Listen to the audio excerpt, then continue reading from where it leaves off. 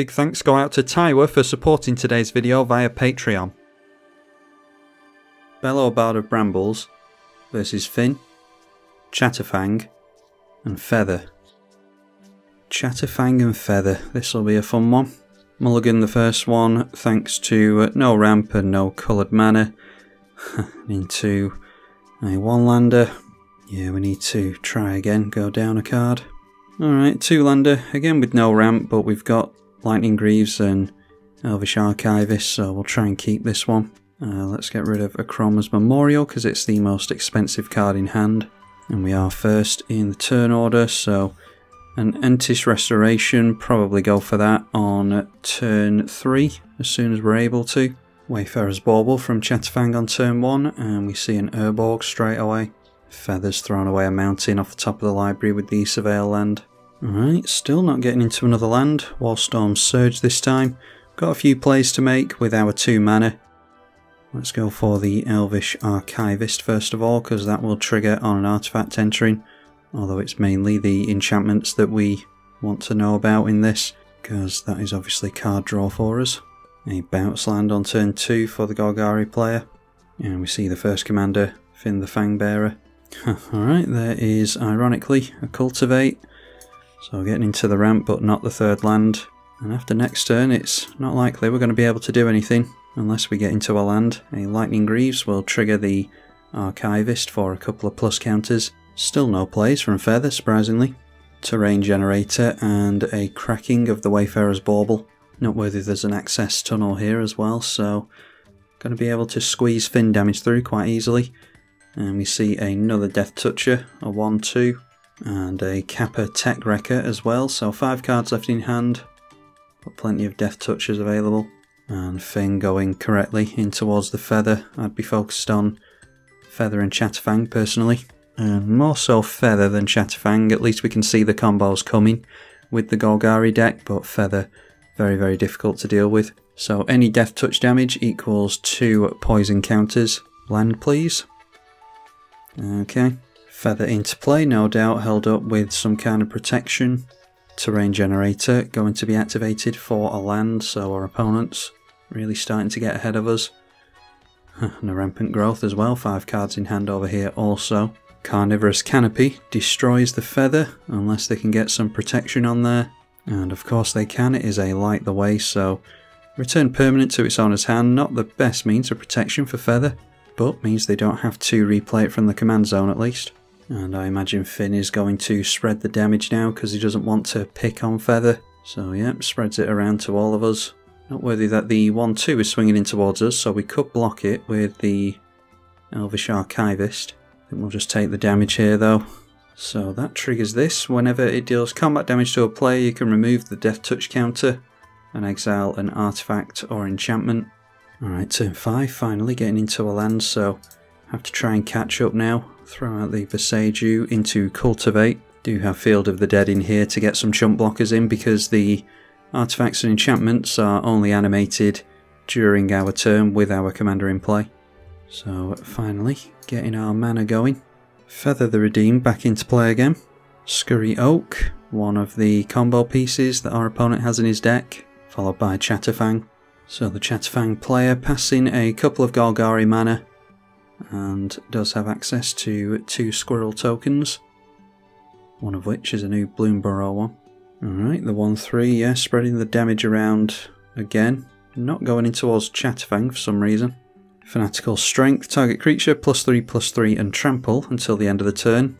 And that's going at us. Yeah, I mean, it's just combat damage. This isn't going to deal any more infect damage to us, so okay. And then having the Death Toucher bite the Feather. So do they have a better means of protection now? Nope, just going for Light the Way again. You really want to be playing protection magic that keeps Feather in play. So we're at 5 infect damage already. Okay, Swiftfoot Boots as well, so do we have to get into our commander and potentially start blocking with this Elvish Archivist? And potentially before they get more squirrels down with this that could take our Bello down. At the moment they'd have to sacrifice Chatterfang into it, so yeah, let's go for that. Just doing this simply to make better use of our mana and dodge the Chatterfang, like I said. Alright, so yeah, nothing else to do here. Might as well just get down the Swiftfoot Boots and hope that we enjoy saving on the mana down the line, because we are just playing into a board wipe on artifacts at this point. But it does buff up the Elvish Archivist to make it a better blocker as well. A Talisman, Plaza of Heroes, and the Feather back into play again. So it's just a case of waiting for Feather to get into a decent means of protection, I think. But we bought quite a few turns against it, or at least Finn has, on a Dray Leader for the Squirrel deck. That's a new one. When it enters, plus counter on it for each other squirrel and or food you control. And you get a plus counter on it whenever another squirrel and or food enters. Then Nylea's Intervention, searching for 3 lands in this instance. Searching out Reliquary Tower, a Swarm Yard, and an Aurum Reef Vastwood. Not seeing a Gaia's Cradle. Plays the Reliquary Tower, so plans on drawing a lot of cards soon. Maybe has Shamanic Revelation or something like that. Chatterfang into the right does have Forest Walks, so surprisingly can't come in towards us yet, because we haven't managed to fix our lands properly. 1-2 to the left against Feather again, and Finn comes in towards us, so I think I will block with the Elvish Archivist. We're getting a bit too close for comfort now, forcing Feather to use some more mana though. Psychotic Fury, I'm going to give the commander double strike and draw a card, meaning it can better block the Finn, or it's actually the snake that's going into the left. So I'll block the commander, and Feather will block the snake. So then it's Gaia's Gift. I'm assuming that our opponent's idea is to give trample and a buff to power, because you only have to deal lethal damage with Death Touch, which is 1. So that means you deal 1 damage to the creature and then 1 damage to us in this instance. And that also gives Indestructible here, so Finn will not go down, but our creature will. Forcing them to use the cards in their hand though. So we're at 7 poison. And a Nykthos, Shrine to Nyx, hardly have any permanents in play, so don't have much devotion. Could get a lot of devotion to red if we can play it out for much longer though. That land does allow us to go in for Warstorm Surge at least, so we'll play that here and start to try to slow down the board a little bit. So this is going to enter as a 4/4 creature because our commander's in play, meaning it sees itself enter, and we'll point that straight at the Finn, seeing as how he's so eager to take us out of the game. So we're not out of the woods with that commander yet. They can easily replay it next turn, but it is going to swallow up 4 of their mana at least. And we do have Haste and Indestructible on our stuff, so do we go after Feather here? Let's encourage him to block with this Death Toucher, because that will slow our opponent down. At the moment, you can get down his commander and still swing in with this thing. Oh, although it doesn't have the Death Touch counter on it anymore. I must have missed him removing that for something. Yeah, I'm not sure what he's exiled. There's nothing in the exile zones, so I don't know why that doesn't have the Death Touch counter on it anymore. Well, maybe one of you will be able to enlighten me on that. And as we can see during our turn, the enchantments and artifacts are deanimated, so this is why Field of the Dead is in the deck. So plenty of mana, plenty of cards for Feather. And the Psychotic Fury once again giving double strike, and probably goes in at the Death Touch player. 4/5 double strike into the right. So that'll be the first 8 points of commander damage from Feather onto the Death Toucher. And then it's Light the Way this time for +1/+1 onto the Feather in order to untap it. That's probably why they've put this in the deck, because it's modal. I still don't think it's worth it personally for the sake of, yeah, having to recast your commander. Maybe it is. Haven't run Feather in quite a while. But now it's 10 commander damage. Star Compass able to add an additional mana. So thanks to the additional card draw, ends the turn with 7 cards in hand, gets those spells back into hand, as is typical in Feather. Conjurer's Closet to flicker stuff. Flicker things into the Scurry Oak is about the only benefit I can see there with this board state. So flickering the Honoured Dray Leader. Alright, this is a May ability, is it? Yeah, so deciding not to flicker the squirrel there, but not sure why they're setting up with this. They've got 4 cards in hand, so we'll have to keep an eye on that. Well, Finn just passed straight through the turn and goes to the second main phase, so I think we have successfully slowed him down quite nicely. So throws out Finn the Fangbearer again. Alright, plenty of board wipes here now. A Blasphemous Act, Chandra's Ignition is, yeah, there's no protection for Bello at the moment, unfortunately, so that would kill off the Bello. Unless we went for 3 damage onto everything. Which it wouldn't necessarily be the worst thing, actually. Can we wait a turn on that, though? Because I'd rather get something nasty like Gratuitous Violence into play. And also this gets us some decent devotion to red into play for the Nykthos, if we can keep these permanents in play, so... yeah, let's take a damage to the Painland. So now this will enter as a 4/4 as well, and it can deal 8 damage to something. Do we go after Feather or Fin? Fin is going to keep coming in at us, I think. And again, this is where it's different on Magic Online. If I could ask this player in paper, then I'd say, you're going to attack us? Kind of have to say no here. So I'll just go after the Fin anyway. Because if we could encourage them to attack the Feather, then that would be a lot better for us. We could blow up the Feather, and that would hopefully slow him down. He'd bounce it back to hand, I assume. So let's go 1 down the middle and 1 to the left against Feather. Make it look like we're spreading the damage around a bit. Not much point in equipping up the Swiftfoot boots unless we're worried about some combat damage or combat shenanigans like a swords or something. Squirrel token chumping as we expected, but it's 8 damage going through to Feather here. And we get to draw a card from the Gratuitous Violence, so let's see if we get a land. We do not, of course, getting into all the ramp and none of the lands here, unfortunately. But we've got Devotion to red of 4 and 5 next turn, so we can tap 3 lands for 5 red mana, which might help us. Psychotic Fury at the end of the turn, and it's risky for them to use their last protection card, so yeah, they don't do it, just taking the free card draw there. So yeah, if we've still got the Devotion of 5 next turn, we can go for Chandra's Ignition, and then maybe it'll have to be the Entis Restoration just to fix our colours a bit better and start getting some chump blockers into play. Psychotic Fury, again pointed at Feather.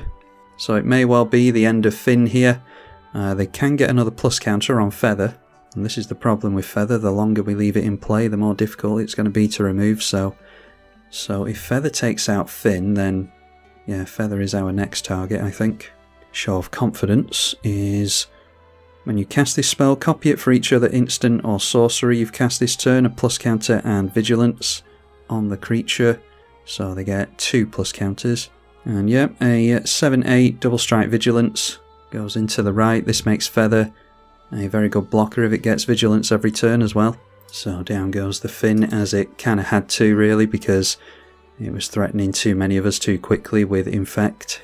There's a few 2-card combos with Scurry Oak, unfortunately, so we're still not out of the woods with Chatterfang either. And Feather going to do something in the second main phase of Chatterfang's turn, a Psychotic Fury again for the card draw. And yeah, Chatterfang just passing straight through the turn, so not sure what the aim is here. But flickering, or at least pointing the flicker at the Scurry Oak, wouldn't be a wise idea to do that. Okay, so does flicker it, knocks the plus counter off it.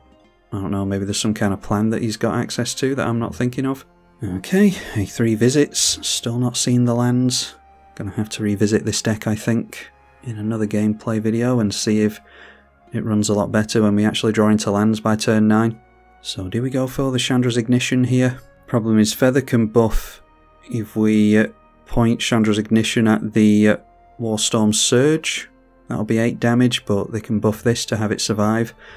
Blasphemous Act, I dare say they couldn't survive, but we lose our commander then. We could just replay the Bello this turn, couldn't we? So we get 5 life there. 1 mana for the Blasphemous Act, leaves us with 4. Then 5 to replay Bello. Then we've got 2 mana held up for 3 visits. Takes us into a single mana to put Swiftfoot Boots back on the commander. I suppose that's all we can do here, really, because we need to control Feather as best we can. Although, do they have the Indestructible thing? I think I've forgotten about Indestructible, haven't I? It's the problem with Feather, you can't keep track of it all. I suppose you can if you care enough. Psychotic Fury for the card draw again. Oh no, I think it was Indestructible we saw from the Finn player, wasn't it? Regenerate a Squirrel goes on to the Honoured Dray Leader, that's fine. I'm guessing that the Fury is to try and get into some means of protection from red or Indestructible. Okay, and a Defiant Strike. Again, going for the card draw. and instead having to resort to returning it to the hand, so yeah, like the way, saving them on command attacks at least. But that's exactly the outcome we wanted. So everything gets blown up. These have 13 damage markers on them, but they were indestructible at the time, so do not go down. Command zone, yes, with our commander. So we will replay the Bello. Or actually, is it safer to go? Yeah, there's every chance that our opponent accidentally yields. So we'll go for the 3 visits first for a tiger. Triggers Field of the Dead. Alright, our opponent responding. That is a Rise of Draugr. Return a creature from graveyard to hand. They've gone after the combo piece in Scurry Oak. Warstorm Surge triggers, and yeah, we'll put that on here because they were quite eager to keep it previously. Plus it's just a potentially big creature, so we'll remove it while we've got the chance. Throw down the Bello again and hope that we dodge some Golgari spot removal. And this will be 6 damage from the Warstorm Surge onto the Feather player. We do get double damage from the Violence, of course. And still the damage markers remain on the enchantment creatures, but that doesn't matter as long as they have Indestructible. Something like a Shadow Spear would remove Indestructible from them. I think that's hexproof and Indestructible, is it? Can't remember. But anyway, we'll see how much damage we can deal. Oh, I should have gone for the Lightning Greaves onto the zombie token, actually. Missed out on 4 damage there. We'll swing all of this into the left. I think we've got 22 exactly as it happens. Yeah, so managing to take down Feather is excellent. Draw some cards with the enchantments that landed. And Terrain Generator activating for the Golgari player, so time to see if he's got a 2-card combo to beat us with. I can't feel too bad about losing to a 2-card combo with the start that we had. Drew into another land finally, and it will come into play untapped at least. Yeah, Chandra's Ignition is going to be really good at some point, I imagine, but we really want to point it at a 4/4. And then we'd have Indestructible on our commander with a Mithril Coat or something. So I think, yeah, I still think it's worth having the Chandra's Ignition in here. Scurry Oak, let's see what they play into it. The Chatterfang triggers it for a plus counter. So that makes a couple of Squirrel tokens.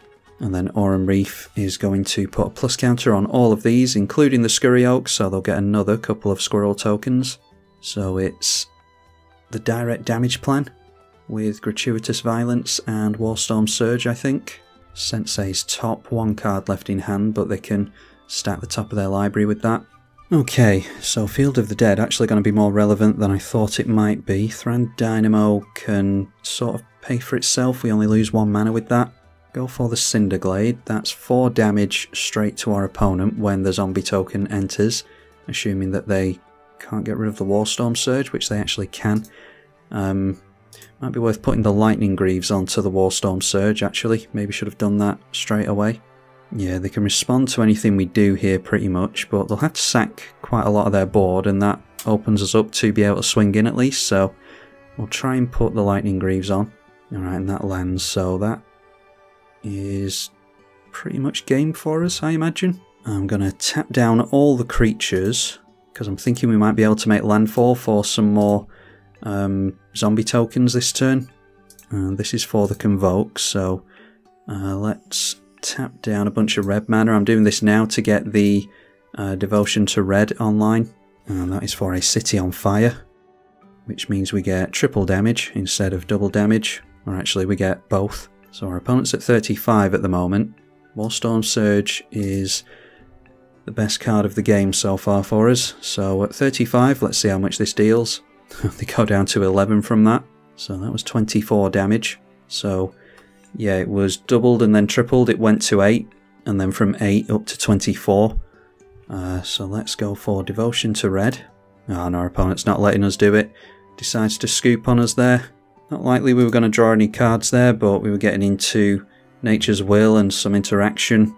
We would have got Devotion of 3, 6, 7 and 8, so that probably would have been the Thran Dynamo would have sent us down to 4, then back up to 7, which means we can then go Entis Restoration and Farseek, but the Thran Dynamo coming in would have ended our opponent anyway, because it would have been another 24 points of damage.